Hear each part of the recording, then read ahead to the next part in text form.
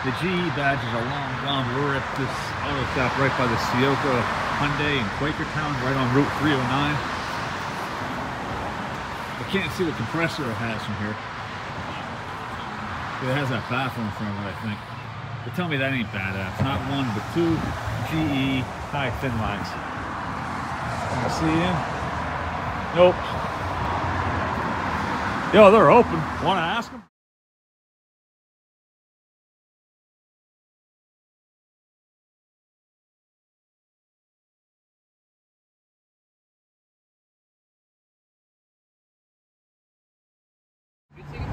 Alright, so we have good news and we have bad news. The good news is they're preserved and they're not going anywhere probably ever.